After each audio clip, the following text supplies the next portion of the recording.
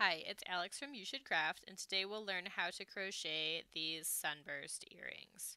So in order to crochet this project, you'll need 2 tiny earring hooks, about 10 yards of embroidery floss, which for me ended up being a little more than one of these little rolls.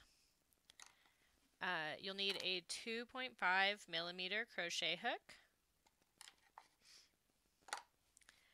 scissors, and a needle to weave in your ends. And you don't technically need these. You could definitely open the earring hooks with your hands, but you can use jewelry pliers and those will make it easier. These are needle nose pliers, but if you use the round ones too, that's okay. Alright, cool. Let's get started working on our earrings. So to crochet these, we are going to start with a magic ring. So you will make an X over your finger. You will put your crochet hook underneath the bottom strand and then over the top of the top strand of thread or floss, and then you'll kind of pull it through, and this makes a loop. From there we'll just chain 2, and this will count as our first double crochet.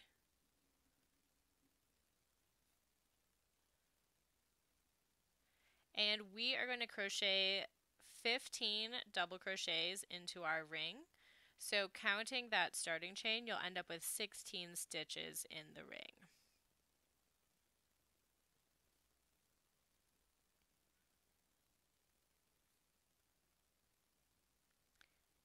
And this will be a little bit tricky because the embroidery floss is so much more thin than yarn. So it'll be a little bit tough to get used to if this is your first time crocheting with something this small.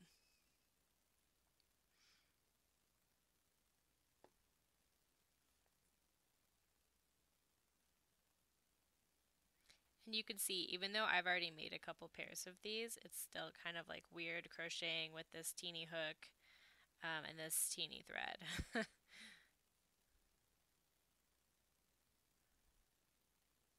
Alright, so I have my first couple double crochets in there, and as you go you can tighten your magic ring by pulling on the extra thread, and that'll kind of close it up.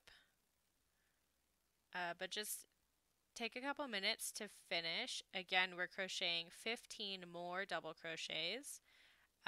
So you should have 16 total, and that counts that chain 2 that we started with.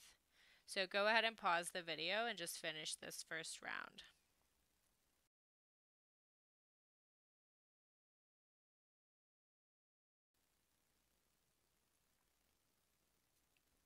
So once you've finished crocheting all 16 of your double crochets, you can join to the first one, well, the top of that starting chain, with a slip stitch.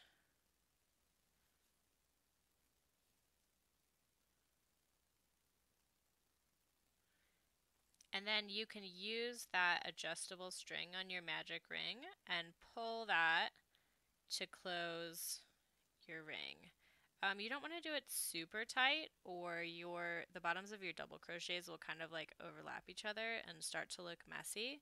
So you want to make sure that's not happening. So just get it as tight as you can without kind of like a bunching in the middle.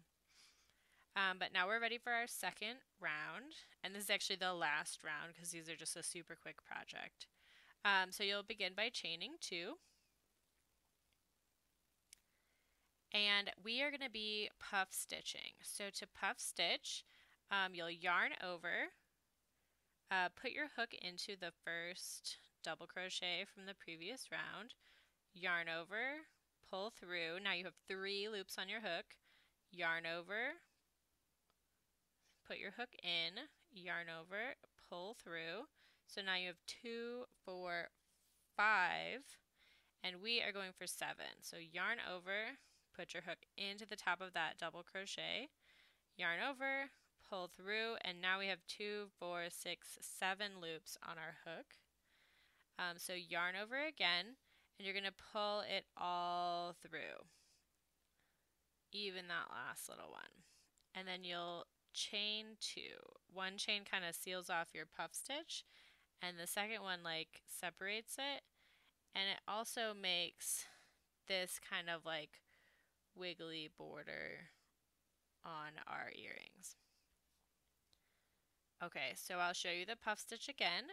We will yarn over, put the hook into the top of the stitch from the previous round, yarn over, pull through, that's 3 loops, yarn over, put your hook in,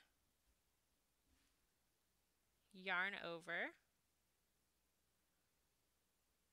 and pull through. And then you'll yarn over again, put your hook in, yarn over, pull through, and that's our 2, 4, 6, 7 loops on our hook. So yarn over one last time, and then pull it all through. And sometimes the embroidery floss kind of splits, and if that happens, you just need to kind of wiggle the hook out.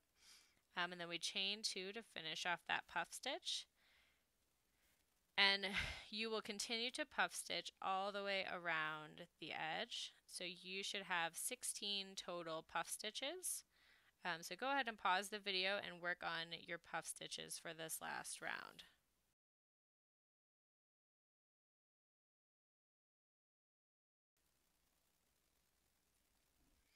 Okay, so once you've crocheted all 16 of your puff stitches, you'll chain your last 2. And we are going to join to the first stitch with what's called an invisible join. So trim the yarn, or in this case embroidery floss, pull your hook all the way through, like pulling out your whole piece of thread. And then we're going to join, that one's pretty small, we're going to join a sewing needle so that we can weave in our ends.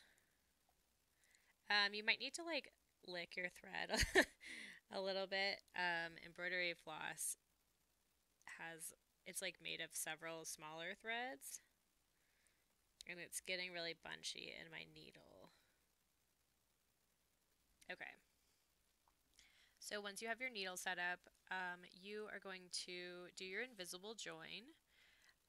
You'll put it through the top of the first puff stitch right on top of that chain 2. So you'll put your needle through both loops and pull it through.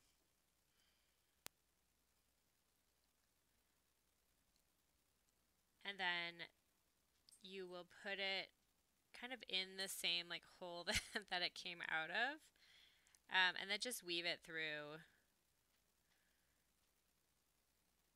the stitch below it. And this is just kind of getting you started with weaving in your ends. So you'll gently pull it. You want it to look like the V's at the top of all the stitches. And I've kind of like messed mine up a little bit, but it'll flatten out. So finish weaving in your ends.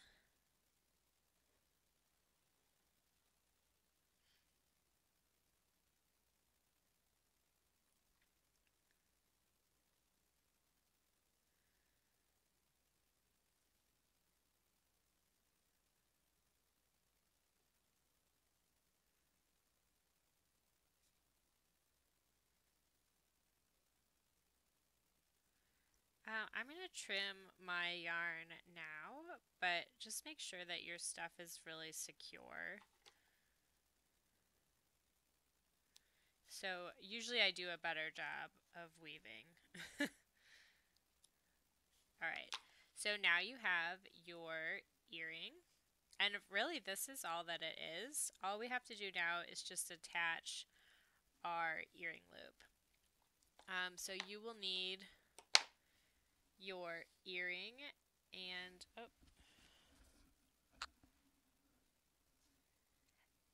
your pliers.